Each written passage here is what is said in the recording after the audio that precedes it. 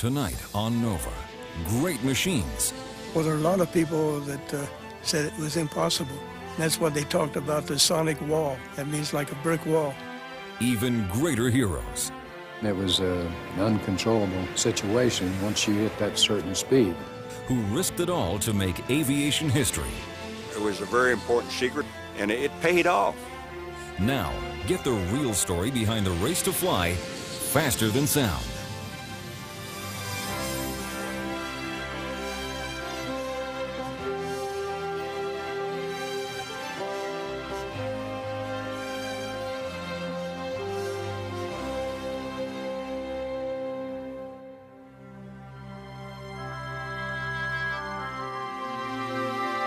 Major funding for Nova is provided by the Park Foundation, dedicated to education and quality television, and by the Corporation for Public Broadcasting and viewers like you.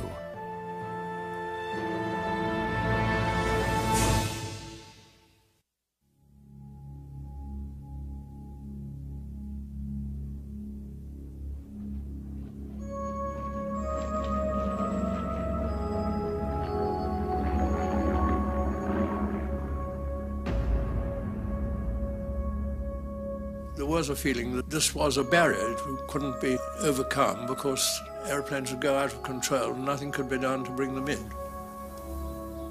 Well, there are a lot of people that said it was impossible. That's what they talked about, the sonic wall. That means like a brick wall. And a lot of people accepted that.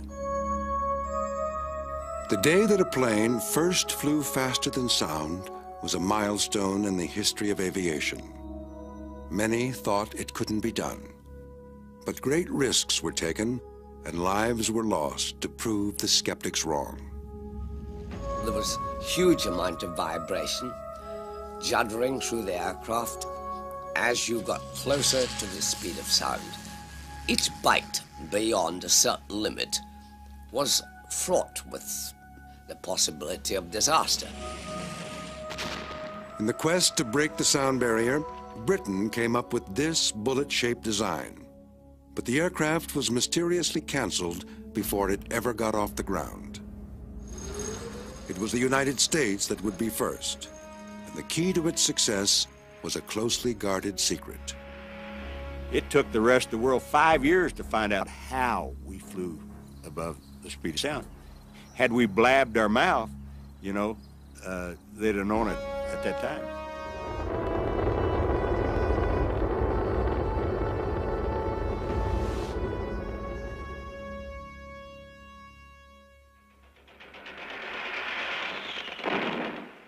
It was during World War II that pilots first experienced the problem of flying too close to the speed of sound. It happened when fighter planes went into steep attacking dives. Some went so fast they were buffeted by forces they could not control. This occurred as planes approached the speed of sound itself, 760 miles an hour at sea level.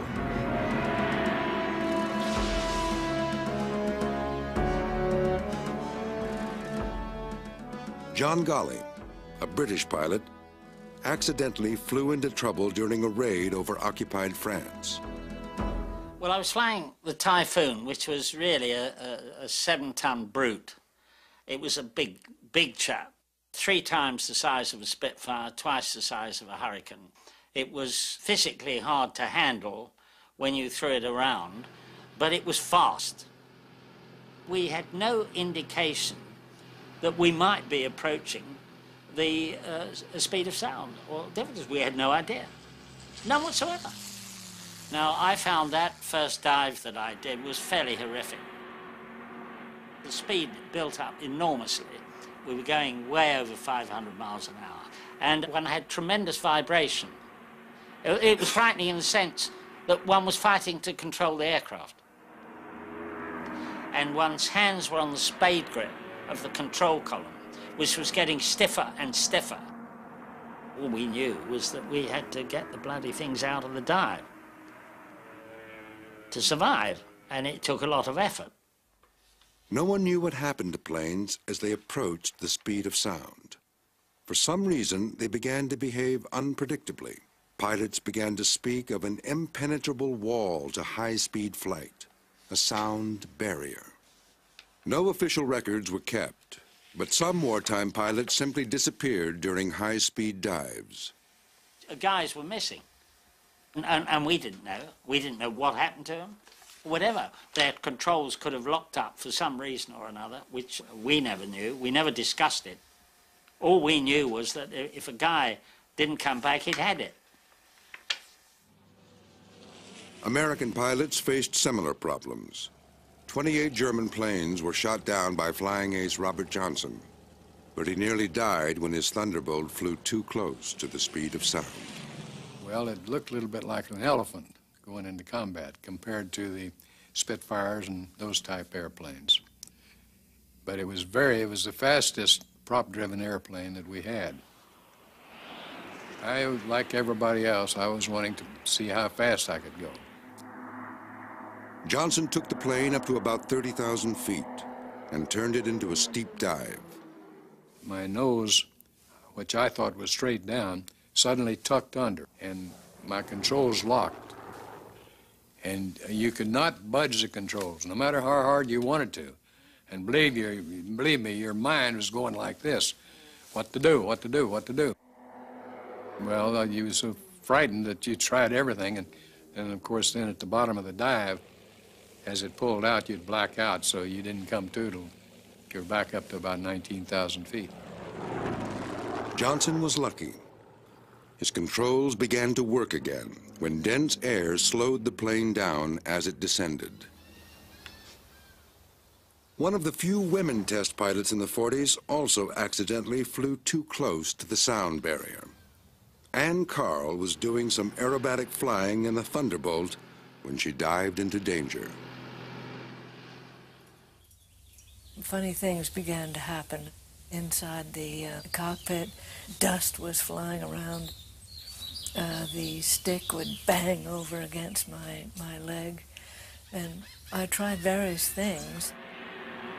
It was certainly not a pleasant feeling to have the plane out of control. We were just going so fast that I didn't think I could probably get out. Like Johnson, Carl also regained control of her plane just in time. As we were coming out of the dive, I wondered why I was saved. As a matter of fact, I thought it was an experience that I would certainly not forget. But some pilots who flew too near the barrier didn't survive. I was just standing out there watching, waiting to take off. And I saw these two airplanes just come screaming down, straight down.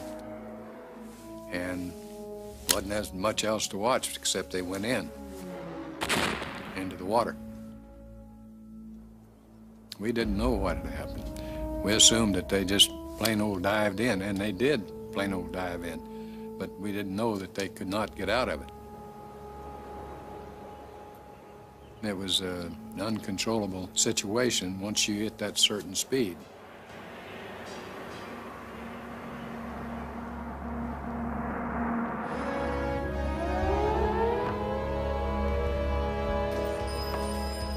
It was the threat of Germany's rapid advances in aviation that finally inspired both America and Britain to look further into the problems of high-speed flight.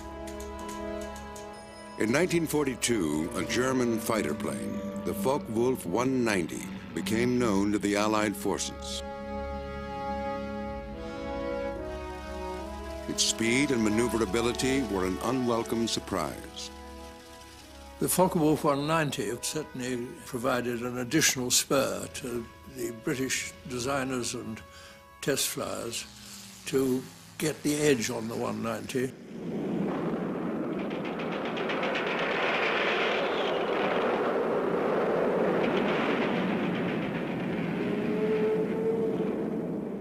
But we were on the edge all the time of having to push, push, push to get that little bit of extra, which would make the difference between life and death in some of these dogfights and fighter sweeps which were going on at the time.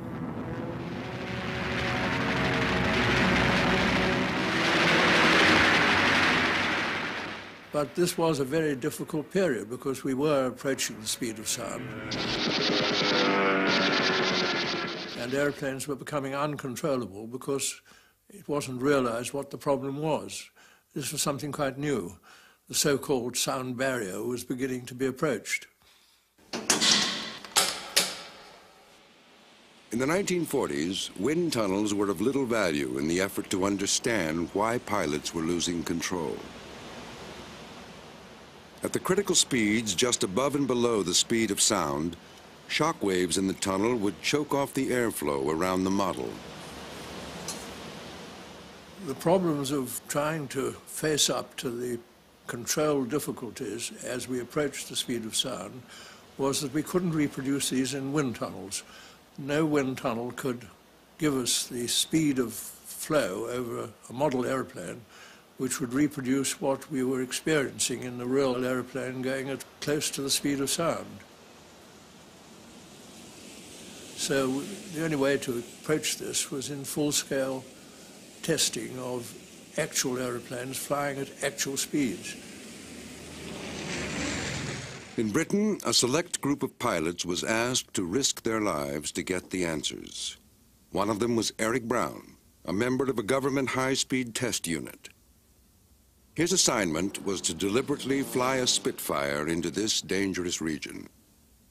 Of course, when you're young and you're in a job like a research test pilot, you are very keen to try and beat this so-called barrier. There is always that feeling you have, a ridiculous feeling the young have of immortality. And I think this is what allows you to press on. The plan was to approach the sound barrier in stages to minimize the chance of disaster. But it meant flying a plane faster than had ever been done before. I took the aircraft up to a very high altitude of the order of 40,000 feet. There we would have a flat-out run at full throttle for about 5 minutes to build up maximum steady speed we could. I pushed the aircraft over into a dive off the order of 30 to 40 degrees. At that particular angle, you could begin to feel huge amount of vibration, juddering through the aircraft, a lot of noise around the cockpit. Most frightening of all, it became harder and harder to pull the Spitfire out of its dive. The elevator, the movable part at the tail that changes the angle of the dive, wouldn't work, no matter how hard the pilot pulled back on the control stick. I was certainly of the opinion that I was getting to my limit. There is always the risk that your muscles will not hold out in this situation, and you will relax your grip on the stick. And then that will allow the aircraft, of course, to go steeper and steeper, with end result probably fatal.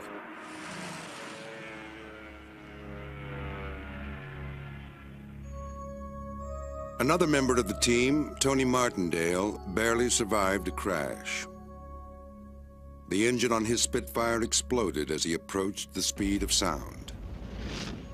Its propeller came off. He escaped with a broken back. Others weren't so lucky. 4 of the 6 test pilots from the high-speed unit died at Farnborough doing these tests. Yes, test pilots had always a difficult time, but no time more difficult than when they were being sent up to try and approach the speed of sound with unknown control responses from airplanes.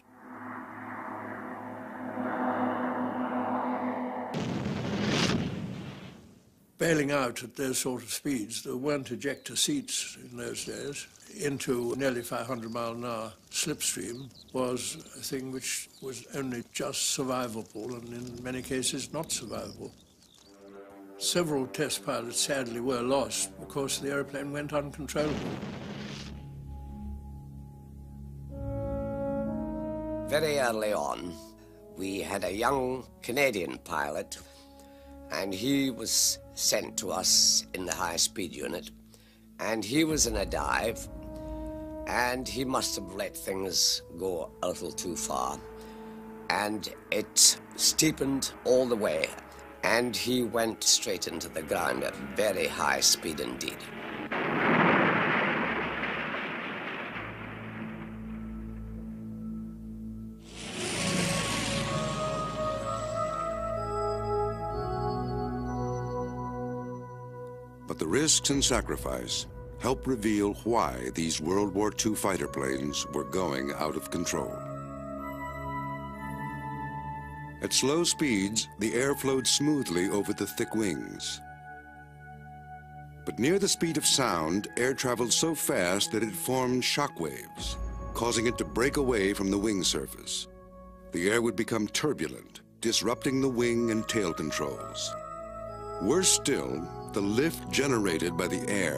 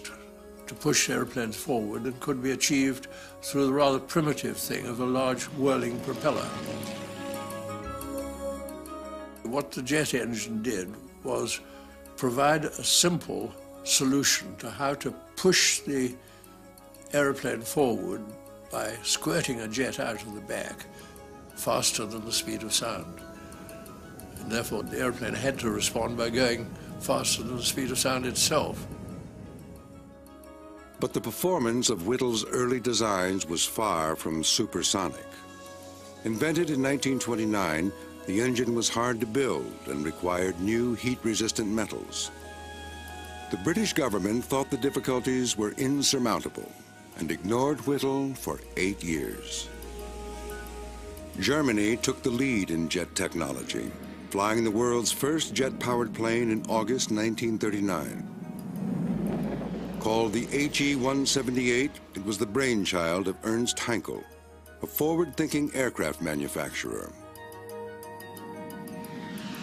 He made use of the talents of a young engineer, Hans von Ohain, who invented the jet that powered the 178. The 178 was not built really for very high speed. It was an experimental aircraft.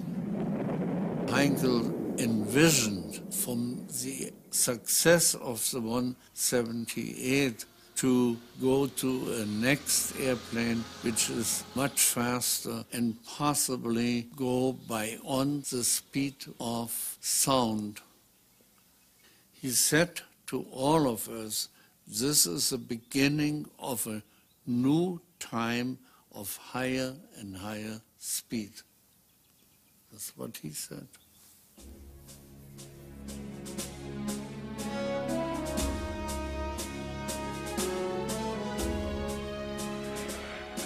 By 1944, Germany possessed aircraft that could fly nearer to the speed of sound than those of any other country. One of them, the Messerschmitt 262, a jet fighter, could travel at 540 miles an hour. Some wrongly claimed it had broken the sound barrier. Heinrich Beauvais was a German test pilot who flew the plane many times. One pilot, a man called Mutke, thought he had passed the speed of sound. But the plane had problems at high speed. It was damaged by buffeting. The rivets popped out, and the skin on the fuselage buckled. So, I don't believe it, and neither do the experts. Professoren und so weiter glauben es auch nicht. The 262's airframe and engines were never designed for supersonic flight. But its mere existence, and that of other advanced German aircraft, helped spark the race to build a plane that could fly faster than sound. The first comprehensive evidence of the German lead in high-speed jets came in a top-secret intelligence report delivered to the British Prime Minister in 1943. At the time, Britain only had one functional jet plane in the air, an experimental aircraft. The classified briefing contained reconnaissance photos of German airfields that showed just how far the Allies were lagging behind. The things one could see was scorch marks on grass airfields, and this gave evidence of jet engines before we knew anything more about them. And what were we doing about it? And we were doing jolly little, in fact, apart from desultory help to whittle. So there's no doubt that these intelligence reports did spur on the Air Ministry to produce really fast jet airplanes, which could possibly, if the war went on significantly further, have an influence in the actual frontline battles. There was a second spur as well. A British agent's report of a German plan for a supersonic jet. It was only a design study, but Germany's technological know-how had to be taken seriously. It was thought that it's about time we looked to see whether we should go towards flying faster than the speed of sound. A new concept altogether, although there had been, even before the war, thoughts that one day we might be going faster than sound, but how it would be done, nobody had the foggiest idea.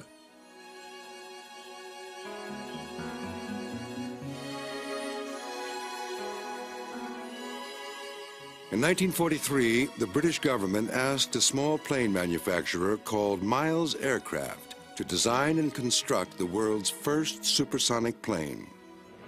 Miles built training planes, not high-speed aircraft, but the company had a reputation for innovative design.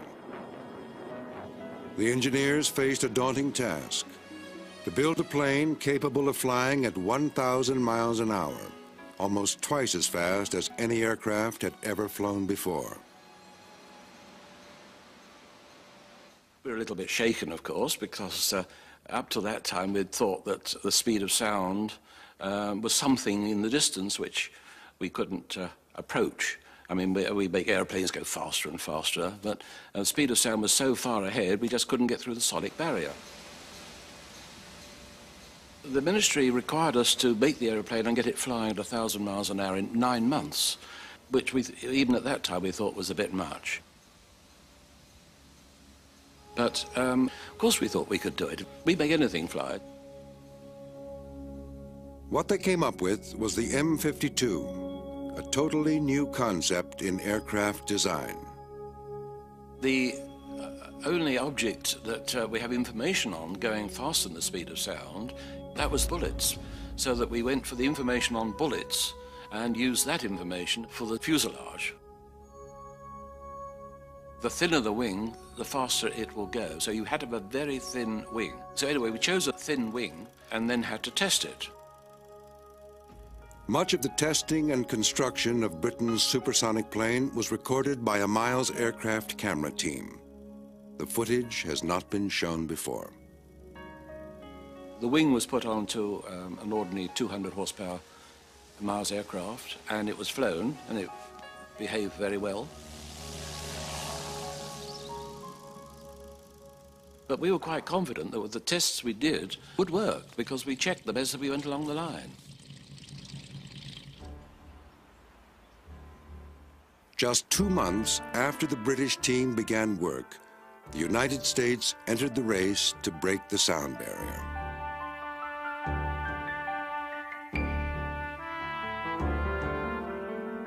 The decision was made at a wartime gathering of some of the country's top aviation experts. They were worried about America falling behind Nazi Germany. The country did have a new jet fighter, and those present watched a film of the plane being put through its paces.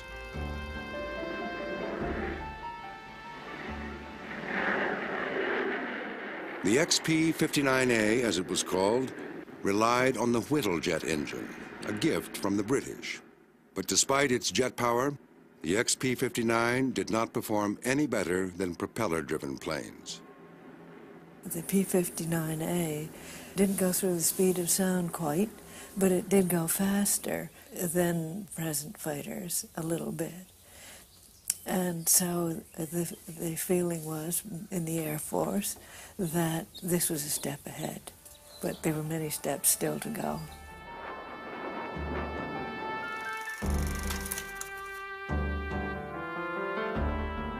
What the country needed, it was decided, was its own supersonic plane.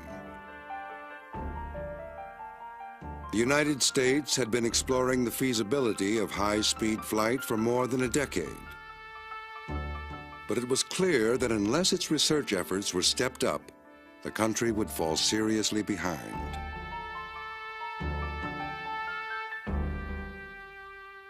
So the Bell Aircraft Corporation, as it was called in the 1940s, was enlisted to build America's first supersonic plane. Its founder, Larry Bell, had a reputation for getting things done fast and on budget. But outside Bell, many doubted his chance of success. There were a considerable amount of pessimism that was the environment at that present time. And this fit down to the designers even themselves. How strong do I have to build the airplane? What do I have to build the airplane to accommodate? And these were unknowns and big questions at that time. Well, there are a lot of people that said it was impossible. And that's what they talked about, the sonic wall. The sonic wall, that means like a brick wall. And a lot of people accepted that. My personal feelings that let's go step by step and use all the tools and knowledge in Europe, anywhere we could find it, and put it together and see what we come up with.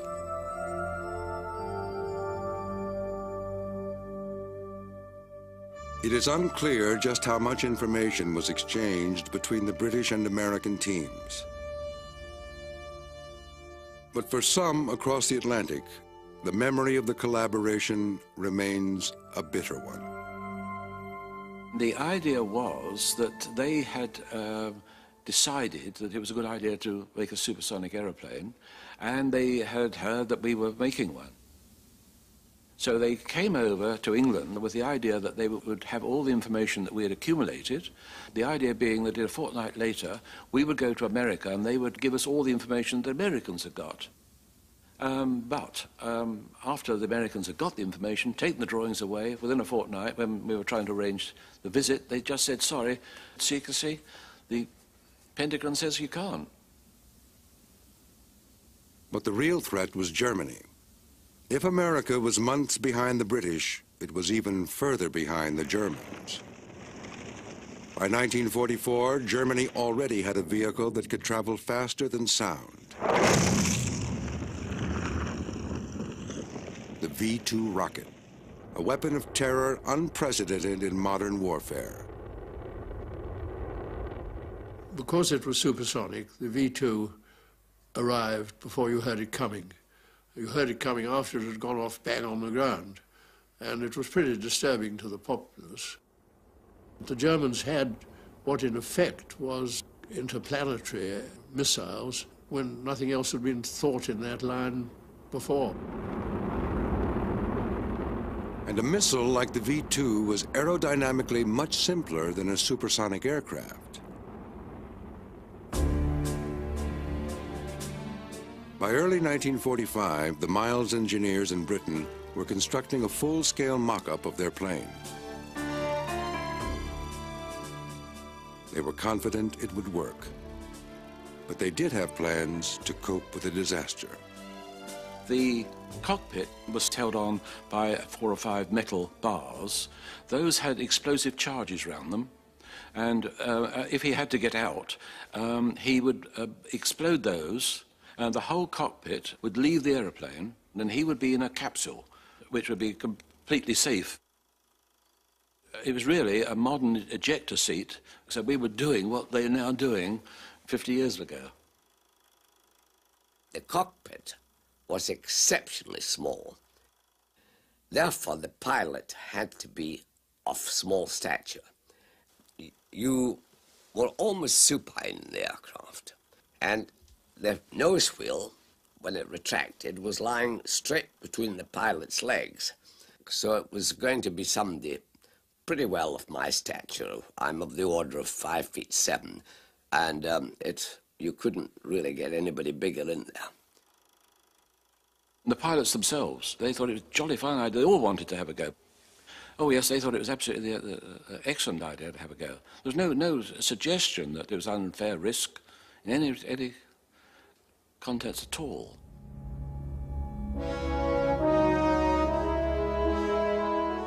By the end of the war, no country had built a plane that could fly faster than sound.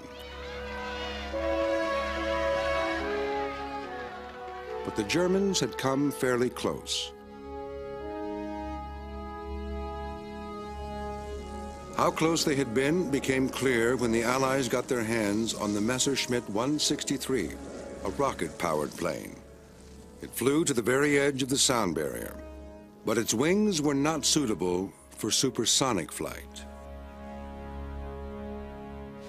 The Me-163 was the first really genuine flying rocket airplane with an endurance of only about 10 minutes of flight at full power, but getting on for the speed of sound, about 90% up towards it, and pretty formidable, but also killed a lot of its very brave test pilots.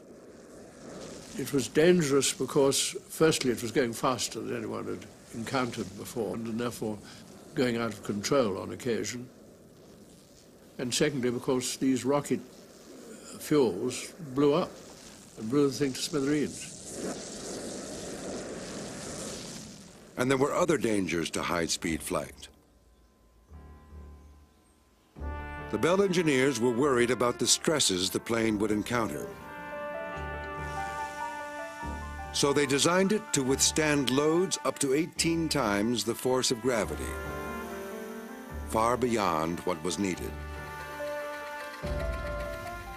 Equally problematic was the choice of engines. Rocket motors were prone to explosions, but they could deliver enormous thrust. Others believed the more reliable jet engine was the answer, but jets of the day lacked the power to reach supersonic speed, except in steep and risky dives. After much debate, it was the rocket engine that finally won U.S. approval. But the choice was not without controversy. Personally, I had some reservations about a rocket when you see them operate, because it's like a small explosion. But it would get you to the area of interest a heck of a lot quicker, and I'm not sure that we knew that much about a jet engine, the time to get there, and all the aerodynamic problems of getting the air to the engine. The rocket appeared to be the simplest. Britain had a good reason for not following the American lead. Whittle had made a special engine, being 6 or 7 times the thrust of any propeller-driven or jet engine at that time, and with such a tremendous increase in power, the sky was the limit. But we were expecting to fly at about 6 months' time. It's at that stage, and for the test flights. But early in 1946, Miles Aircraft received a letter from the Ministry of Aircraft Production canceling the project. We were all extremely surprised. All the problems we thought were over. We got a sound aeroplane. Everybody agreed it was going to be a success.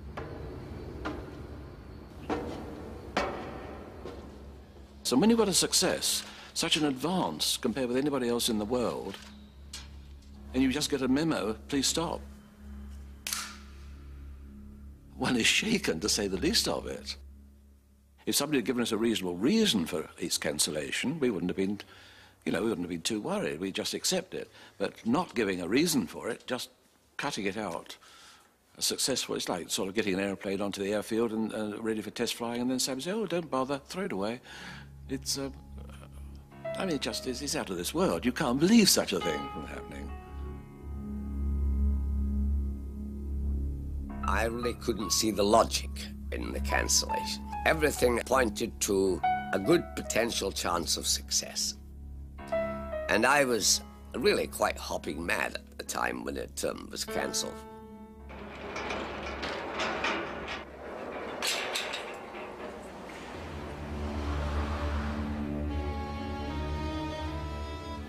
For 50 years, the cancellation of the M52 has been the subject of argument and secrecy. Ben Lochspeiser was the civil servant who abandoned the project. He said it was too dangerous. The reasons why he came to this decision are only now becoming clear. At the end of the war, Lochspeiser accompanied a number of British and American scientists who visited a secret aircraft research laboratory near Munich in Germany. All that remains today is the blocked-up entrance.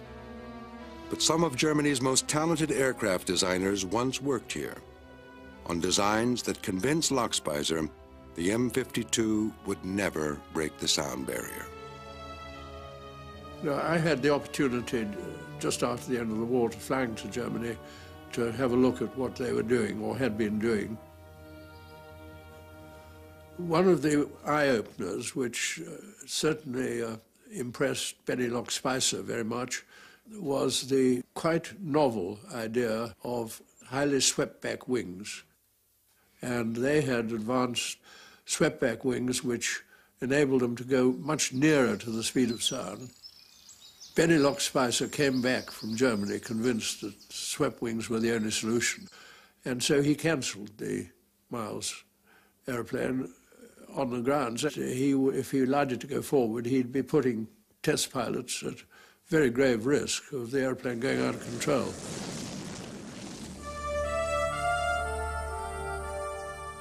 In December 1945, just days before Britain's hopes were ended, the United States rolled out its first test plane.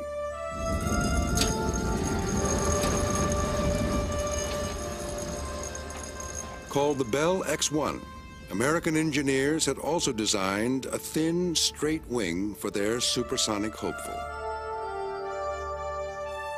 The Bell team had considered giving the X-1 swept-back wings because they delay the formation of shock waves and so help to minimize the turbulence. But in 1945, the idea was untested, and the Americans realized swept wings weren't essential for supersonic flight. If the aim was to fly rapidly through the sound barrier, thin, straight wings could do the job just as well. Without question, we actually had more information on the straight wing. So if you sized up the various advantages and disadvantages, we had the smallest degree of risk to enter an area that we didn't have all the answers for, to go with a straight, thin wing. Frankly, I was a little surprised that the British didn't go ahead, because I have a gut feeling they could have made it. With all due respect to the people who are responsible for the cancellation, I think they made a mistake. Cluster meters of the RAF high-speed flight are out for new records. Britain was not the first to break the sound barrier, but for a while at least, it did have the world's fastest plane. The Meteor broke the speed record in 1946, flying at 616 miles per hour. But it would never fly faster than sound. That same year, British test pilot Geoffrey de Havilland was also vying for the speed record with a different kind of aircraft. Called the DH-108 Swallow, it was designed to study the high-speed performance of swept wings. On the eve of its speed record attempt, de Havilland took the plane out for a final test flight. He was never seen alive again. The Swallow had disintegrated during a high-speed dive. Like so many before him, de Havilland fell victim to the destructive force of shockwaves as he approached the speed of sound. The U.S. was now alone in the quest to break the sound barrier. In 1947, the Bell X-1 was handed over to the Air Force to test the plane's high-speed potential. The pilot chosen to attempt the sound barrier was Captain Chuck Yeager. But I came up as #1 because, #1, I could fly airplanes. I'd been to test pilot school, and I understood machinery. And because the X-1 would blow up on you real easy if you didn't know the system. And consequently, I knew the systems. A lot of the systems in the X-1 were systems that my dad used in the natural gas fields in West Virginia. And I used to work on the diaphragms and the pressure regulators that were in the X-1 or similar. And so it was easy for me. He had a mind of his own, and that's good. He listened to you, but you couldn't pull anything over on him. I mean, you couldn't sneak in something, hey, how about you try this, because he wouldn't buy it.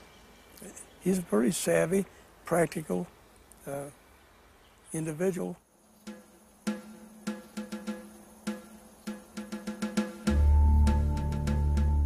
The Bell X-1 was taken to Muroc Flight Test Center in California for its record-breaking attempt. In order to conserve fuel for the flight, the X-1 did not take off from the ground. Instead, it was flown up to its launch height, strapped underneath a B-29 bomber. It was built extremely strong, like a battleship, for a purpose, in case we had problems near the speed of sound. And it was built about twice the strength of a normal fighter airplane at that time. And that corresponds to being able to carry its weight about 16 times its weight, 16 G. So that means the pilot can maneuver the airplane up to 16 times his weight and the airplane's weight before the wings would fail. The rocket engine in the X-1 did not inspire the same confidence. The dangerous and unforgiving nature of rocket operations was a constant source of worry. I went one time in the B-29 and watched the operation to check out the rocket engine.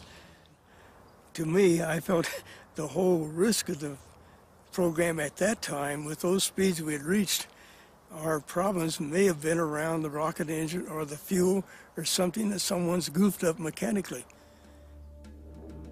But on October 10th, the rocket motor behaved perfectly. Yeager reached 658 miles an hour. But at the edge of the barrier, he hit the very problem that had foiled everyone else. When we got the airplane up to 94% of the speed of sound, and I'm sitting out there, and I decided to turn the airplane, I pulled back on the control column. Nothing happened. The airplane just went the way it was headed. I said, man, we got a problem. So I raked the rockets off and jettisoned the liquid oxygen and alcohol, and came down and landed, and got the engineers together, and we had a little heart-to-heart talk. So we got a problem.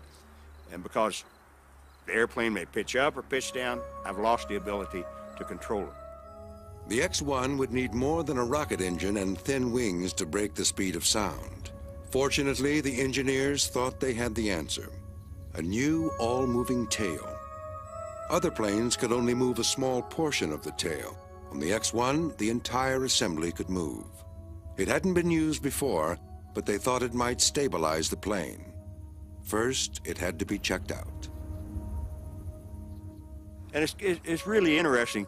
See, being a mechanic, all we did was take cowling off, squirt 3-in-1 oil on it, and run it up and down till it worked. On October 14th, 1947, they tried the new tail out for the first time. In fact, all of the mechanics, everybody was around the radar truck because that's where you had our communication coming in. And we stood there, waiting, listening.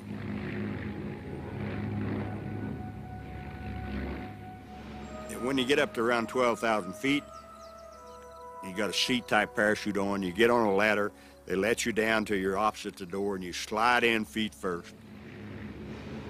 Yeager was in considerable pain. On the eve of the flight, he'd fallen off a horse and broken his ribs.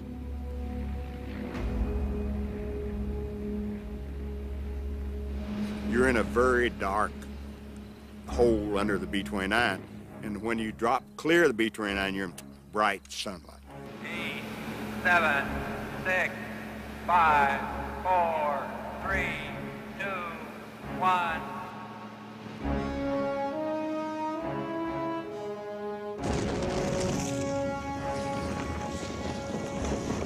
When I got above 94% of the speed of sound, the nose begins to come up on the airplane. I just cranked the leading edge up on the horizontal stabilizer to keep the nose down. When we went a little faster, the Mach meter went off the scale. And when it did, all the buffeting smoothed out because it was supersonic flow with the whole airplane. And even I knew that we'd gotten above the speed of sound. And about that time, on the ground around the radar truck, we heard the sonic boom. And we had a satisfying feeling that we'd gone beyond the speed of sound. That the unknowns that were suspected, why Chuck removed them. That's it.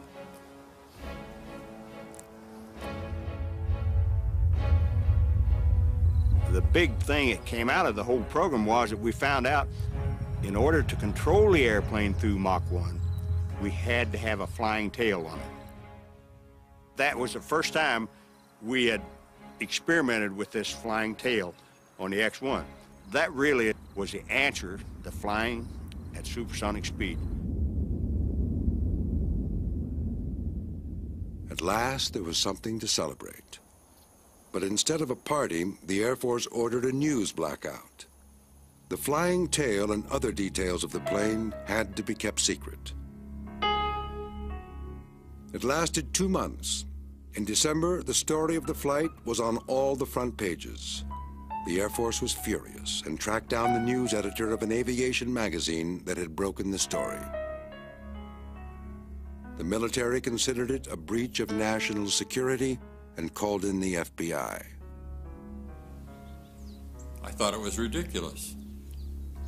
The Air Force had had a press conference in July in which they had unveiled the X-1 and released all of the technical specifications of its performance. There was no technical information in our story that hadn't been released 6 months before. The all-moving tail wasn't even mentioned in the article. The FBI investigation was quietly dropped. But with the Cold War beginning, the need for secrecy remained. It was a very important secret. You know, I'd been in the military long enough, and I'd fought in wars and understood security, and it paid off. It took the British and the French and the Soviet Union 5 years to find out that little trick that we found out with the X-1. It gave us a quantum jump on the rest of the world in aerodynamics. Had we blabbed our mouth, you know, they'd have known it at that time. During the Korean War, Chuck Yeager saw evidence that the all-moving tail was kept secret from the Soviet Union. But it seems the Miles team knew all along. We thought the ordinary controls wouldn't work above the speed of sound. So we had to make an all-moving tailplane, because an ordinary elevator would mostly not function at all. We'd go up to the speed of sound, lose all our control, and the aircraft would crash. 1 year after the X-1's historic flight, Britain broke the sound barrier with a 1/3 scale model of the M52. Although unmanned and radio-controlled, it did finally vindicate the worthiness of its supersonic design. The model also used a rocket engine, not a jet, to power it through. It would be 6 more years before the first jet-propelled plane would break the sound barrier in level flight.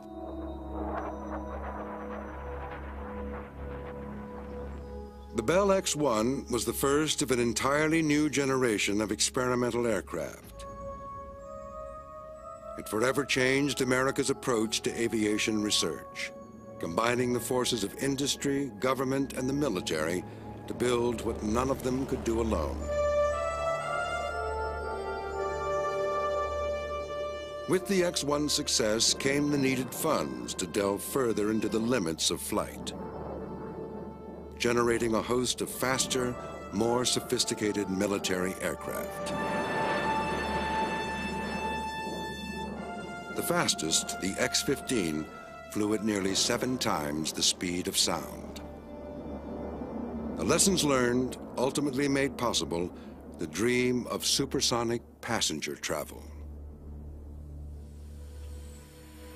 Chuck Yeager in the X-1 started the ball railing down this road which will take us into hypersonic speeds in years to come, at which the man in the street can fly right around the world in relatively few hours. Even space exploration owes much to the pioneers, who half a century ago refused to take no for an answer.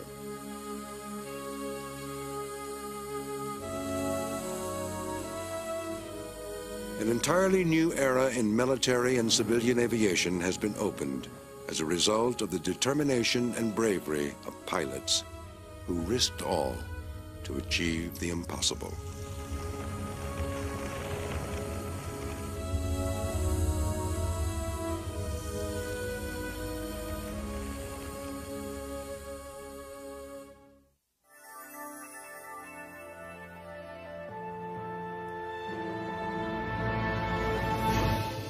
Half a century later, what's the fastest plane in the sky, boat in the water, car on land? Log on to NOVA's website for Speed Machines at www.pbs.org.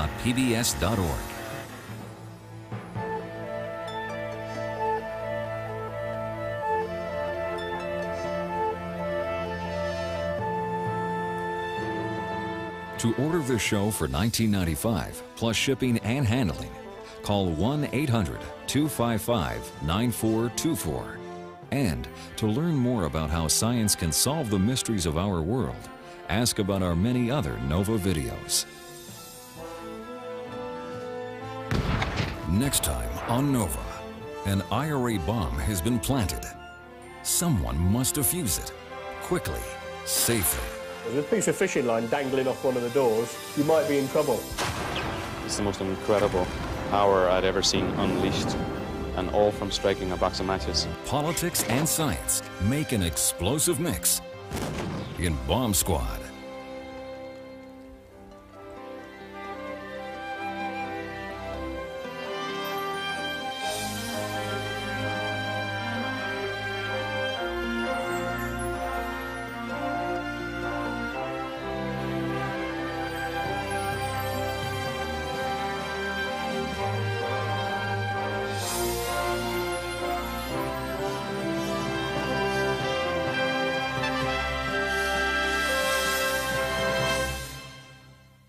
Nova is a production of WGBH Boston.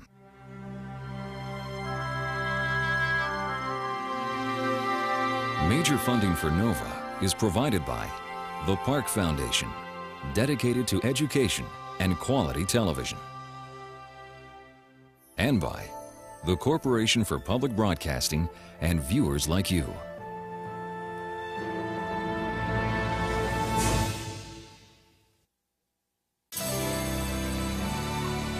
This is PBS.